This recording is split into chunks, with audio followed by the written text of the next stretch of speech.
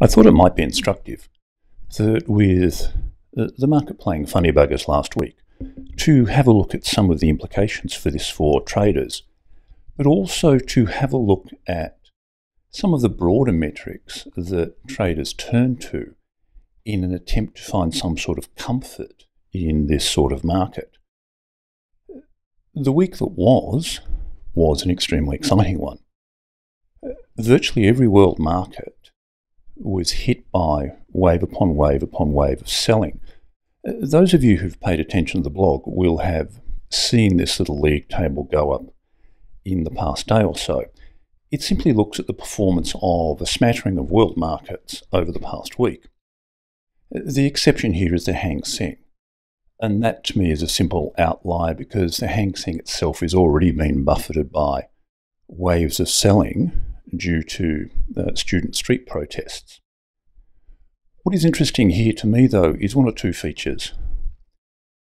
The first is the selling among the very large broad indices, such as the Nasdaq Composite, but also the Russell 3000. What is also intriguing is the hammering that the DAX took. So we can see that all world markets have taken somewhat of a battering, and our newspapers have been full of headlines such as this, where the week has been referred to as a horror week. I need to make quite an important point about this, and it is simply this. A falling market only has emotional energy if you lack the resources and psychological maturity to deal with it. The issue here is that markets go through these periods, and that all traders need to be aware that these periods occur and that they need to have a plan to deal with them. Simply throwing up your hands in the air and running around the kitchen until you bump into the fridge is not really a strategy for dealing with this sort of market. So whilst notions of referring to it as a horror week are somewhat dramatic and very much in the realm of hyperbole, they mean nothing to traders. And they mean nothing to traders because of the simple fact that all instruments have periods where they fall. It doesn't matter what the instrument is. It could be equities, it could be commodities, it could be FX. They all have periods when this occurs.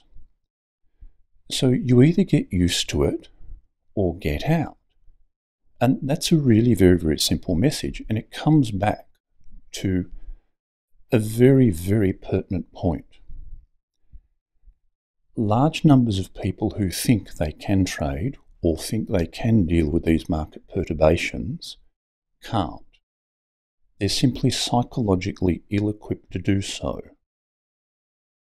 And such people really need to find a different investment vehicle where volatility is not an issue, where the capacity of instruments to turn around and fall doesn't occur.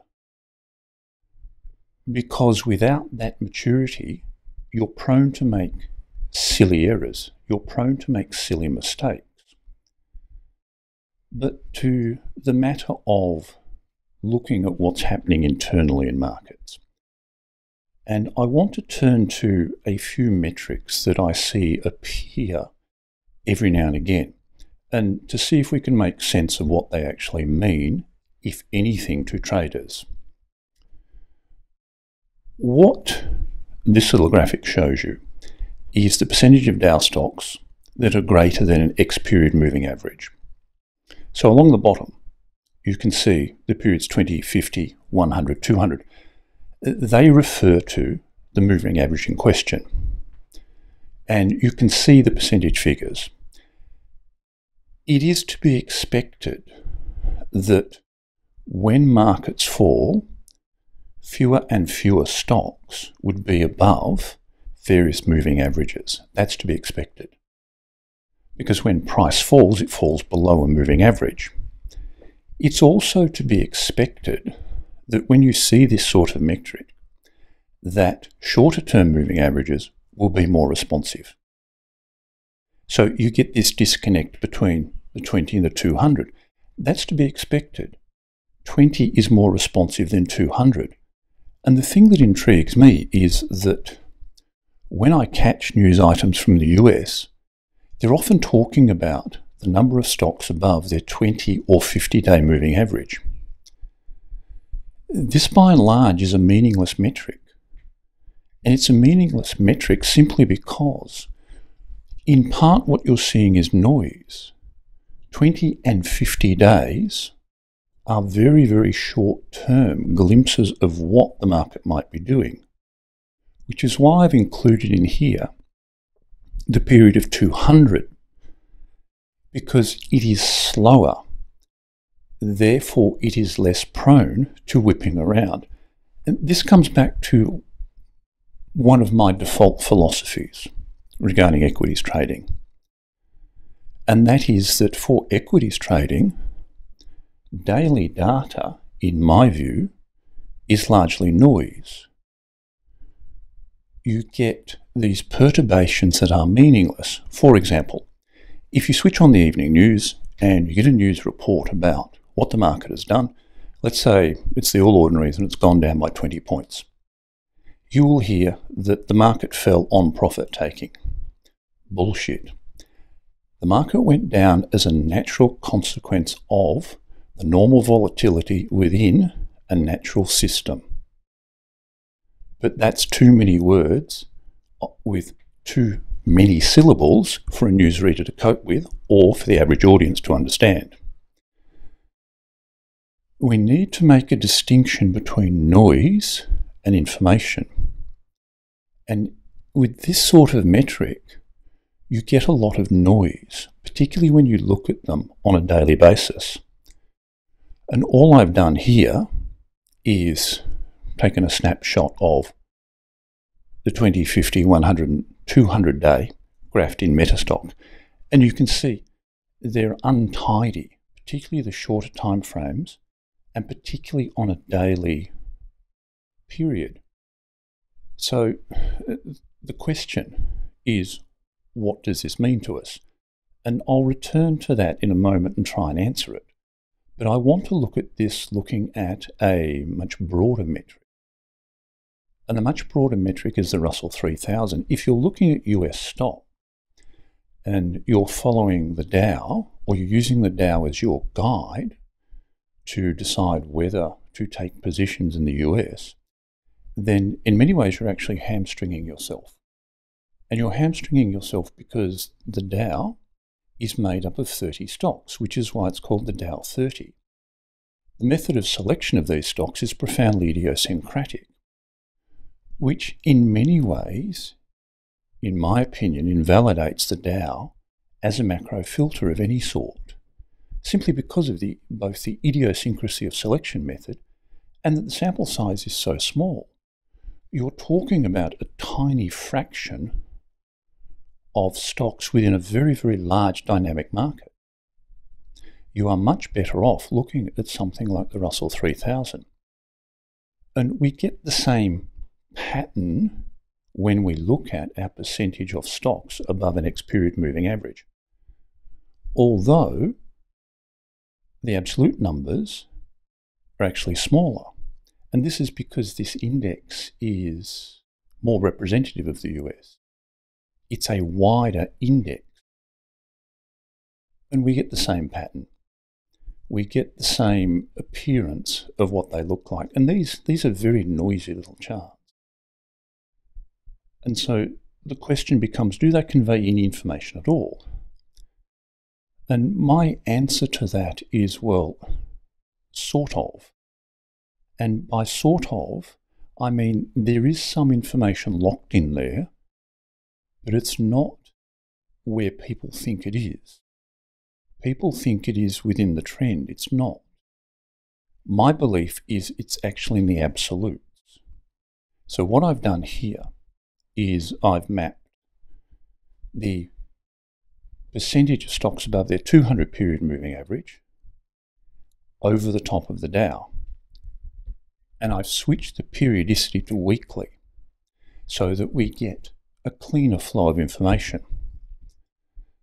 What I want you to concentrate on are the extremes in the red line. The periods in between, to me, are meaningless.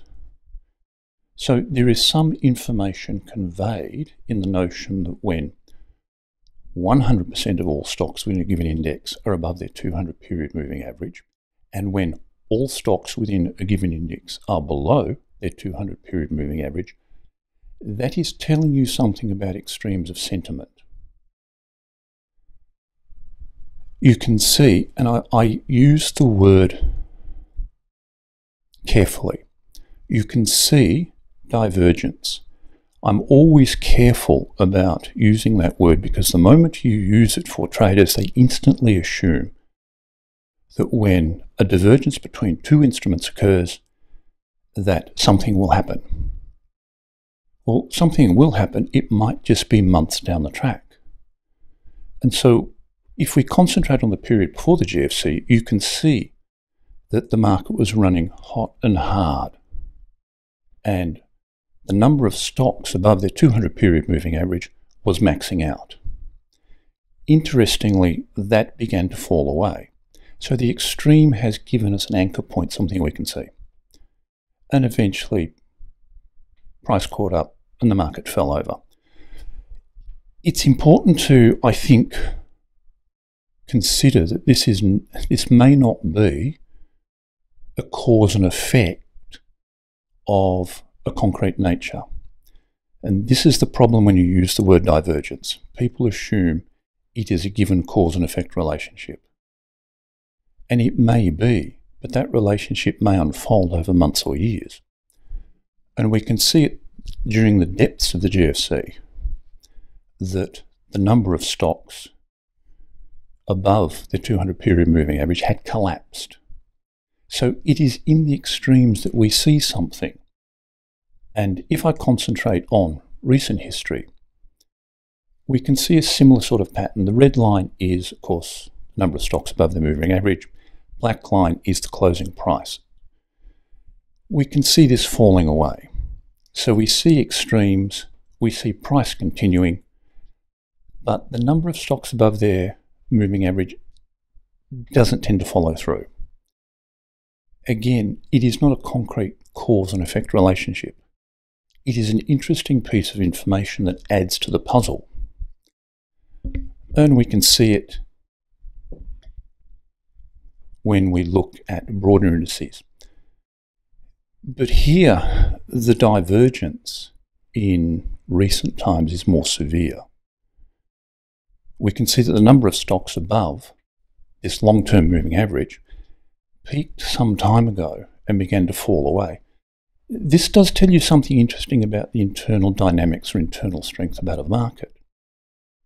It tells you that while price is being driven higher, the engine that is pushing is having to work harder and harder and harder to do so, because in effect you've got fewer and fewer cylinders working. So you're revving harder and harder and harder to get the same result. And it's more distinct when we look at a shorter term time frame. If we look at the domestic market, we can see a similar thing. And unfortunately, I can't overlay this data because of limitations within the charting package that this data has held. But you see the importance of the extremes, the absolutes. The trend is not important, in my opinion. It does convey a little bit of information, but it's the extremes. And the intriguing thing about the domestic market is post-GFC how it has simply not recovered to the extent that the US market has recovered. The US market has lifted, depending on which index you look at, anywhere up to 160%. We're up about 60.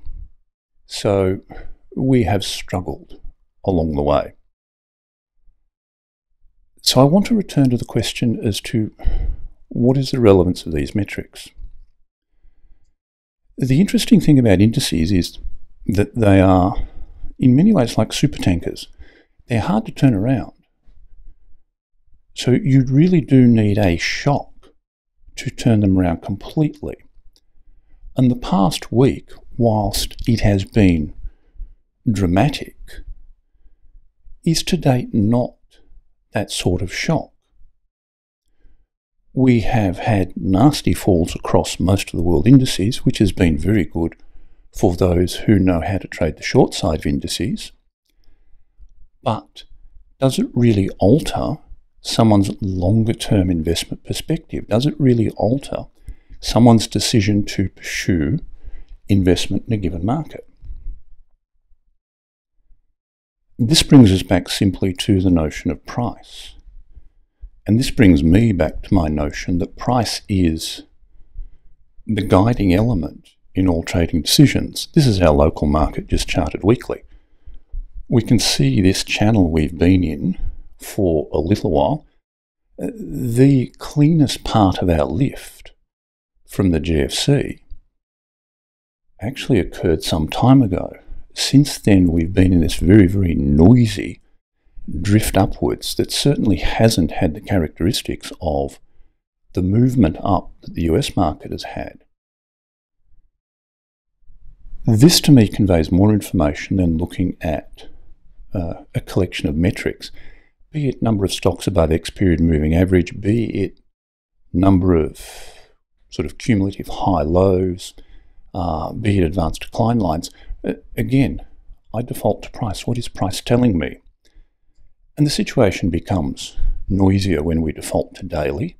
I look at daily index charts because I trade indices on a daily basis, and I find that works for me.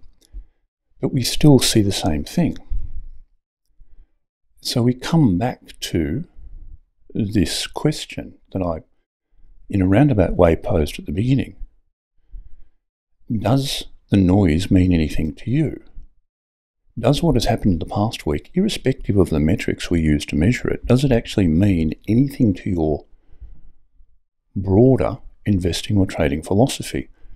I would suggest that if, for example, you were trading stocks on a weekly basis, it may or may not, depending on what measure you were using, to get you to enter markets and to stay in markets. I might suggest that what we've seen so far is noise. Very exciting noise, very evocative and emotional noise, but it still might be noise. So as a longer-term trader, the question you would need to ask yourself when you wake up in the morning and you hear that the Dow is down 150 points is, does that actually change your overall philosophy? Or is your philosophy a little bit like a supertanker and it would take a lot to turn you around? This brings me to my final point, and that is that if you have a system, then noise is meaningless to you because noise is filtered out of the system. But that raises the question as to whether you have a system, whether you have a mechanism for dealing with markets that steps back from the headlines and in many ways steps back from a lot of the noise that these metrics generates and gives you some sort of guidance or some sort of structure as to when and how you are investing or trading. It may be that you might run a multivariate system, that you might be long weekly equities, you might be short daily indices. That's perfectly acceptable, provided you have a mechanism that tells you when and how to do that. And if you don't have that mechanism, then certainly these very dramatic and emotional headlines will affect you. They will throw you off course, and they will cause you to do something very, very stupid and very, very expensive when perhaps there was no need to actually do anything.